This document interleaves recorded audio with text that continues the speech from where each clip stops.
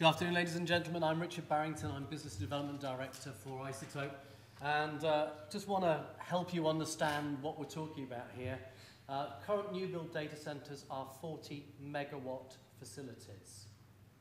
Okay, 40 megawatts going in to power compute. So you can look at pictures of cats doing strange things on Facebook. Sorry, could you speak next to Oh, sorry. It takes approximately, it's the equivalent, you searching on Google is the equivalent to turning a 100-watt light bulb on for around a minute. Okay, to give you some sense. And you are one of 2.11 billion people who are chasing that particular car on autotrader.com. Over 2 billion devices. Those are just mobile devices. That's not counting the fixed desktops that you use. So when you look at the scale of the problem, these are just the data centers. This isn't the network. This isn't anything else. The data centers on this planet today consume 43 gigawatts of power. Now, a gigawatt is roughly a billion, depending on where you are in the world. And if we look at that, that's roughly equivalent to 80 Sizewell A power stations, just powering the stuff that we now expect. Apparently, some countries are now writing in as part of your human rights that you can have access to the internet.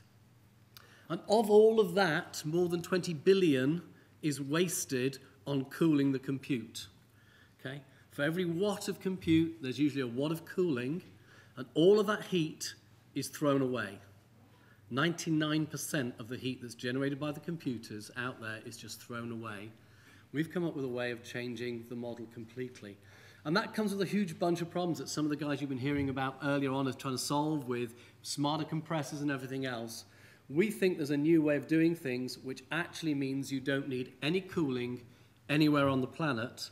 And actually, if you're in a temperate climate, you can capture the heat and reuse it. That's what ICEOTOPE's about, a 5-year research project that's actually been tested by, in Switzerland. We've got our first pilot system in at Leeds. I've just beaten IBM and Silicon Graphics to win an open journal competition in Europe for our second system, which is quite an upscale system. Patents granted in all the key markets at the moment. And I've got 4 orders closing this quarter, all in universities who have problems with power and cooling.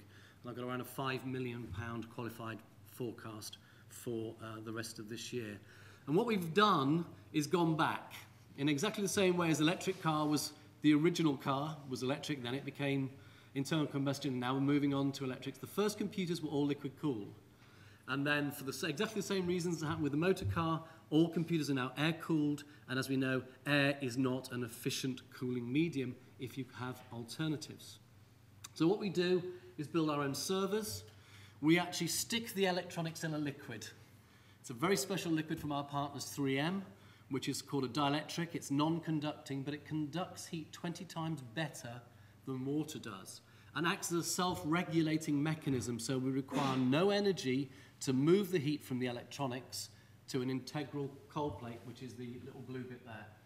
We fit up to 48 of those into a single cabinet, and that single cabinet uses just 80 watts of power to move all of that heat, 22 kilowatts worth of heat, to an internal heat exchanger for the building to reuse. And the way it's designed is, at the moment, we're getting heat off the systems at 55 degrees Celsius, which is now getting to the point where that heat has a commercial value. Pop in a heat pump, and suddenly we have all of that value to be reused in the building. That's part of the reason I think we're in this particular segment. Oh, and we're made in Sheffield. What does that mean to our customers? It means a massive reduction in energy, a massive reduction in the infrastructure they require. They don't need chillers. They don't need air conditioning. They don't need humidity control systems. It's perfect for hostile environments. It is dust impervious. We don't blow air. So where are we now, and why do we need your investment to help us? We're moving from pilot to production, and obviously we need to take some cost out of our manufacturing processes. We're rolling out our global penetration. We have a lot of interest worldwide in licensing conversations with 9 tier 1 companies, and there's only me doing all of this, so any investment will go to make me 2 or 3 of me.